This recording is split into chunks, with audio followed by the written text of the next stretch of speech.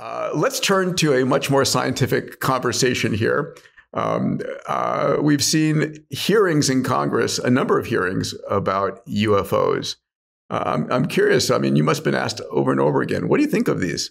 Seems like super credible individuals who are bringing forward what they believe as viable evidence for these unidentified flying objects. They're not even called UFOs anymore, are they? They're called something UAPs, else. yeah. UAPs. Unidentified, not paranormal, anomalous phenomena. Okay. Yeah, who are they kidding? They mean UFOs. Yeah. They're just trying to rebrand it to get rid of the giggle factor. So yeah, the government calls them UAPs. So, and I noticed that the News Nation is saying, forget the UAP. Let's go back to what everyone knows what these are. So you want to know what I think of it? They're interesting mysteries.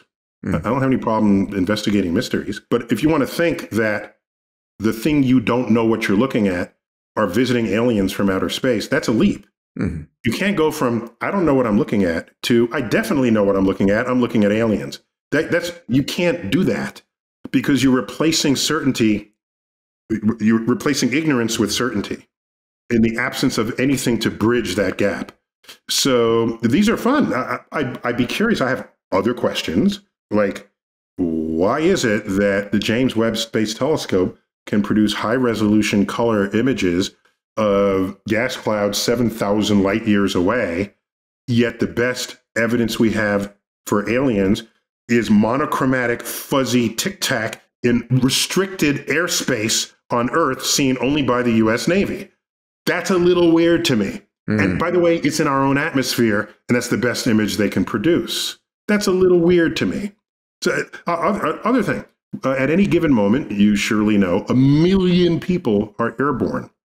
1 million with a window. Yes. And there's at least 6 billion smartphones in the world, each capable of high-resolution photos and videos.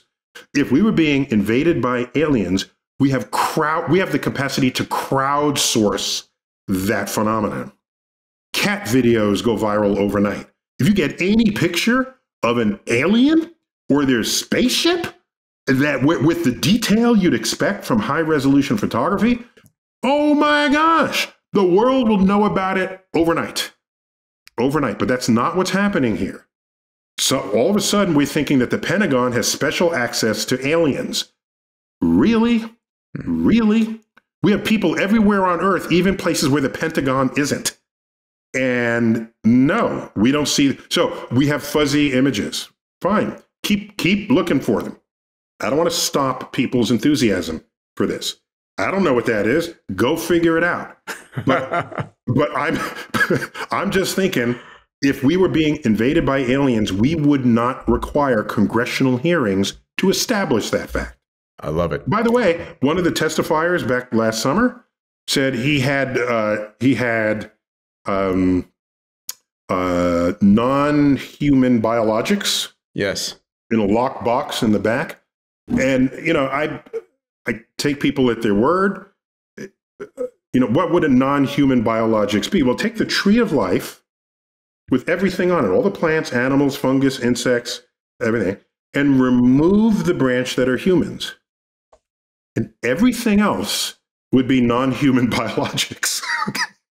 So he could have tree bark in his locked box, for all I know, based on that kind of testimony.